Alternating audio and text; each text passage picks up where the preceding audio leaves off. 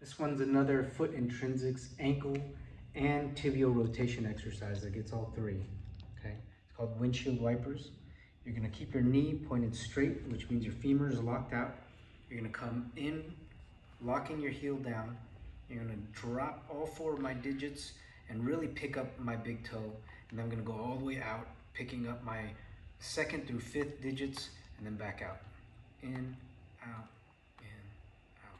You're gonna do it slowly to start, okay?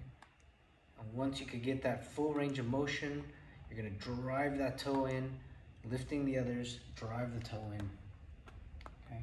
Keeping that toe nice, lifted, and then pressed in to the mat.